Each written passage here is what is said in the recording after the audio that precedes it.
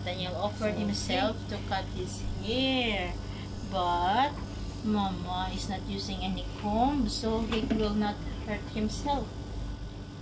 Good morning, everyone. Here I am again. This is Shane Ransberg. If you're new in this channel, so please do click the subscription button and hit the notification bell so you will be all notified every time I have an upload. And today's blog, we're going to talk about my son Nathaniel. Today I'm going to show you what happened. Actually, this was taken last week, and we were very surprised because normally Nathaniel doesn't want to get a haircut, and he asked me to cut his hair. Yes, Nathaniel asked me to cut his hair when he saw I'm cutting Noah's hair with the razor, and he told me I want also to cut my hair but with the scissor. So we were all surprised when he told me that, because normally he all don't want to cut his hair. For some reasons it's because of his autism spectrum. They are very sensitive when it comes to their hair, and you know, the feeling and everything, they don't like it.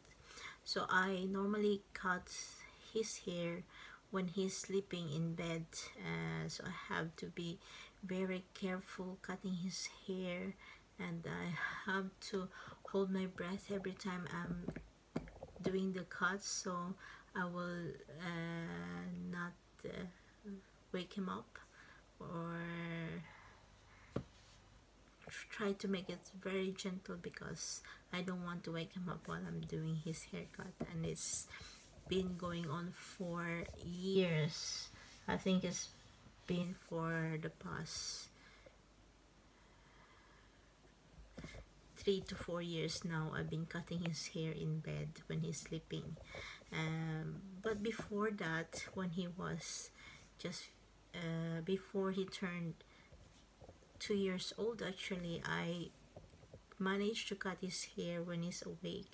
He's sitting on the chair, and then he's not complaining, and it's okay for him that I cut his hair. But then just before he turned 2 years old, he doesn't want me to cut his hair anymore. So that's where the struggles start, because I don't want him to have very long hair, and especially he's not wanting to wash his hair often. I don't know, maybe you will say that, oh, it's so terrible that he's not washing his hair, but we cannot force him to do that. Especially it will be very wrong if we force him to do things that he doesn't want. And we're trying to convince him more often. Nathaniel offered himself to cut his hair, but Mama is not using any comb, so he will not hurt himself. And we just have to cut it very quick and simple. Oh, tumaas yata dyan. Sto sila din. Sto sila, pushikti mama. So, lufta huda da. So, pushikti mama ska bara välja försiktig här på den. Så det inte vi klipper någonting i tillägg. Oo. Will you pin up? Yeah, Pringles. O Pringles. Damo ba? Madami Pin up o Pringles. På Colorline. Yeah. Colorline and Chilton Ship Cruise Ship. Oh. Ja, det är Colorline Chilton Cruise Ship. Yeah. There you go. We just have to do the very fast haircut, because As you see, he was very quick complaining already, and he wanted to end the hair cutting. So I have to do the haircut very quick. I just make his hair short, not thoroughly cut like in the barber shop, but at least his hair was shorter, and it's not blocking his views because it's already in his eye level.